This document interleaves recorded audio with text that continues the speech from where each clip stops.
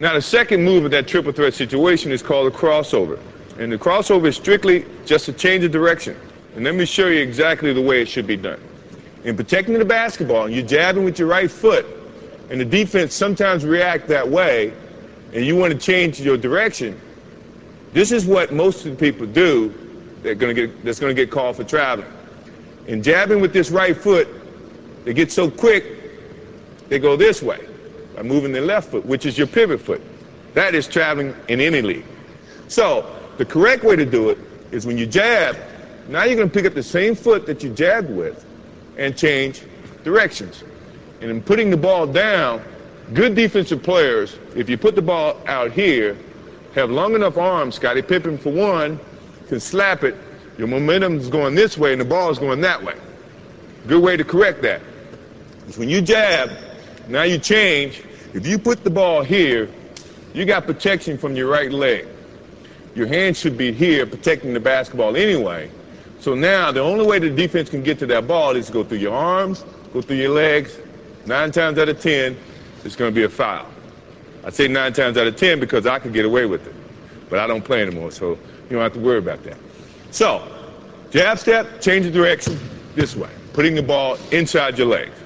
Now, the good thing about an offensive player is you got to be able to go both ways. If you go one way, now you're limiting your options. The defense is going to read that, and then they become more, I guess, have the advantage to try to limit your options. As an offensive player, you never want to limit your options. So when you're working on that move to do it this way, also do it that way. So now you can have 2 options. If my man is taking a defensive stance, the thing that I'm looking at right now is he's playing parallel. So now he's playing me to go either way, which is good. Which it also, to me, means all I have to do is give him a nice little fake this way. He's going to think and feel that that's the way I'm going. My change of direction is a little bit better to use when you see a guy with the parallel stance. Mainly because he doesn't know where you're going. So now you have so many options, you just try to use as many options as you can. Now, if he had his right foot forward, that to me is saying, now he wants you to go this way.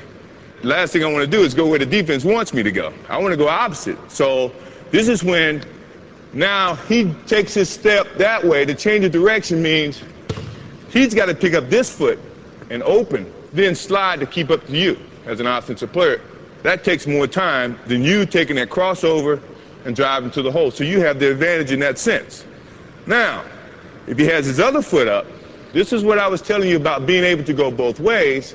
Now you can do the same thing and attack it this way.